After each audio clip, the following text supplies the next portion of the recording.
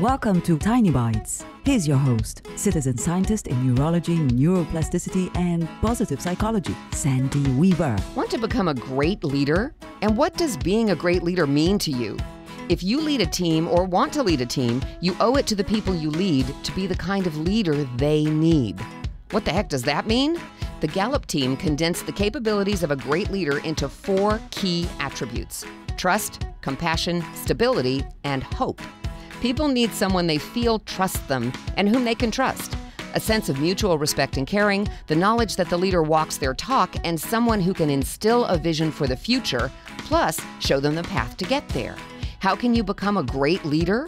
Use your brain's executive function to improve your skills, knowledge, and mental well-being. Your executive function is your ability to observe your own thoughts and decide if they are thoughts that will help you grow or keep you stuck. Here's the key. You are the only person who can do this for yourself because you are the only person who can observe your own thoughts. Ready to be a great leader?